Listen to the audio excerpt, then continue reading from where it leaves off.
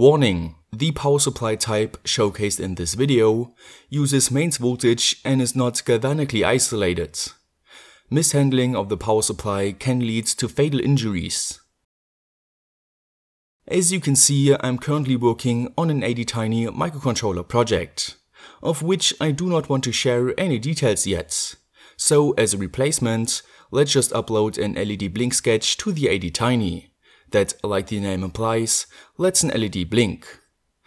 Now the main problem is how to power this small ADTiny project through mains voltage, while keeping the power supply small and also cheap.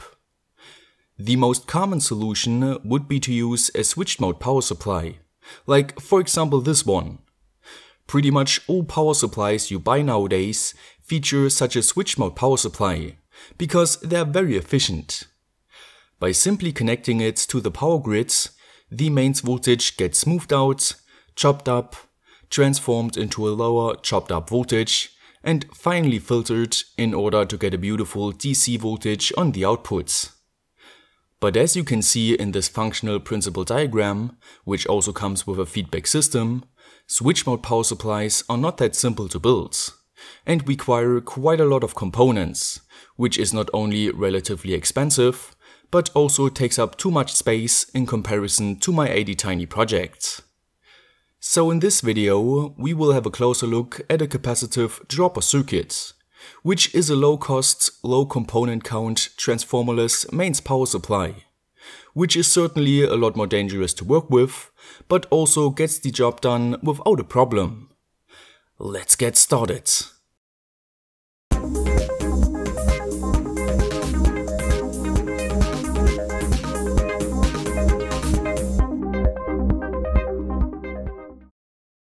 This video is sponsored by JLC PCB, where you can get 10 professional PCBs with any solder mask color you like for the low price of only $2. So feel free to upload your Gerber files today to order your PCBs from JLC PCB. To start off, let's replace our ADTiny load, which draws a variable current between 8 to 12 mA at 5 volts, with a simpler constant load like an LED. This blue one draws around 5 mA at 3 volts. Now if we have a higher voltage, like for example 15 volts, we would only need to add a resistor in series with the LED. Since 12 volts would need to drop across it, and we want a current flow of 5 mA, the resistor value would calculate to 2.4 kilo ohms. After building up the real-life circuits with the proper resistor value, we can confirm that our calculations were correct. So in theory, we should be able to create the same circuit with 230 volts mains AC voltage. After once again calculating the correct resistor value, I created the circuit and hooked it up to the power grids, which as you can see powers the LED just fine. The only problem is that we waste 1.135 watts of power as heat through the resistor, while the LED only uses 0.015 watts, which is highly inefficient. With a DC circuit, we would need to create a switching circuit to efficiently drive the LED, but with an AC circuit, we can use a little trick, which consists of replacing the resistor with a capacitor. The reason is that the capacitor creates a reactance when used with an alternating voltage, which is kind of like a resistance. But feel free to watch my basics video about impedance to understand this topic better. Anyway, after using the reactance formula of a capacitor to calculate its capacitance so that we get an apparent resistance of 45.4 kilo ohms, I got a value of 0.0701 microfarads. So I used a 0.068 microfarad MK10 capacitor, which is an impulse capacitor that can handle short voltage spikes, which come with a higher voltage. Usually you would use so-called X2 safety capacitors for such a circuit, since they can handle such impulses as well and also tend to fail as a short. so that the protection devices of your house wiring can interrupt the current flow. But nevertheless, after building up these circuits and hooking it up to mains voltage, it seems like I made a small mistake, because no matter what I tried, the LED always blew up. It seems like the inrush current of the circuits is too high for the LED. That is why I started searching for devices which use capacitive dropper circuits to better understand how to build them properly. The first one I found was this GU10 LED spot that apparently uses up to 60 LEDs in series in order to decrease the voltage the capacitor has to drop. And after destroying the glass enclosure of the lamp, I had a closer look at the main PCB. As expected, we got a big capacitor, but also a full bridge rectifier, power resistor, smaller resistors, and a big electrolytic capacitor. But all in all, this was not quite the circuit I was looking for. So next, I found this RF remote activated socket, which after opening its housing looked pretty promising.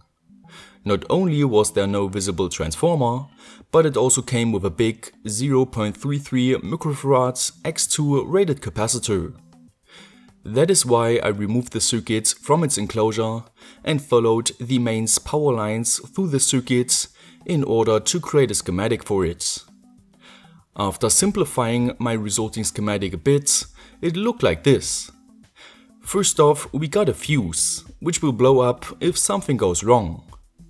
Next, we got the capacitor, which provides our apparent resistance, and parallel to it, we got two 110 kilo ohm resistors, which will discharge the capacitor once power is no longer applied.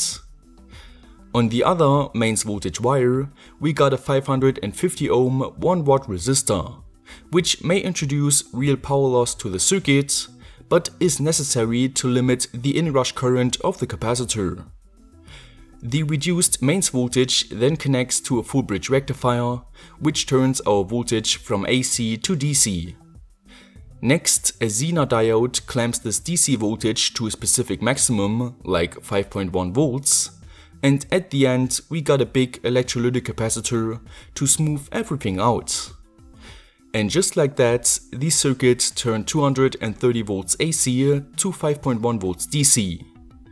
So I gathered a couple of components I had laying around and built up the just described circuit, only with a few changed values for the components.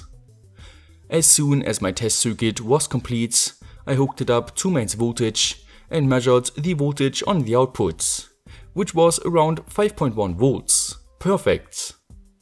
The circuit drew 10 mA while doing nothing, which makes mathematical sense, because if we use the reactance of the capacitors and combine it with the resistance of the inrush current resistors to calculate the overall impedance, then we can calculate a current flow of, not surprisingly, 9.95 mA when using a voltage value of 233 volts AC. That means we can only draw a maximum of around 10 mA at the output of the circuit, otherwise our stable 5.1 volts would break down. Don't believe me? Well, let's hook up the ADTiny project we started with, which, like I determined at the beginning, draws 8 to 12 mA. As you can see, after powering the circuit, the ADTiny project works fine, but by checking the voltage with a multimeter, we can see how it breaks down quite a bit. To get rid of this problem, we can add another capacitor in parallel, which increases the overall capacitance and thus decreases the reactance. This way, we should be able to draw around 12 mA of current, which, as you can see, seems to be correct, and reduces the breakdown of the output voltage.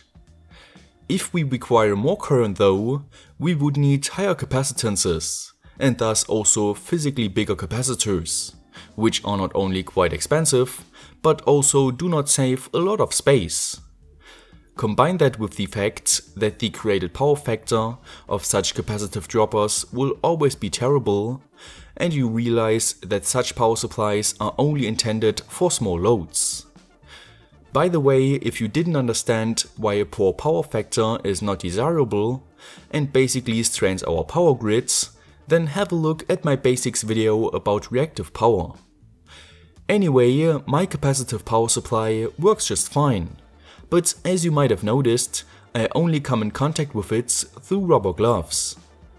The reason is that if the live and neutral wire is correctly hooked up to the circuit, then the small 5.1 volts output voltage is referenced to neutral and thus earth, so everything is fine. But since we can easily turn the mains voltage wires around, which by the way does not influence the functionality of the circuits, we now have 5.1 volts referenced to the live wire, which can lead to fatal injuries if touched. That is why capacitive dropper power supplies are super dangerous and should always be positioned inside a closed housing. Switched mode power supplies, on the other hand, feature a galvanically isolated output, meaning it does not come with a dangerous potential to earth, which we could touch. And with that being said, you should now be familiar with capacitive dropper circuits and understand why you should never touch them with bare hands. I hope you enjoyed this video. If so, don't forget to like, share and subscribe. Stay creative, and I will see you next time.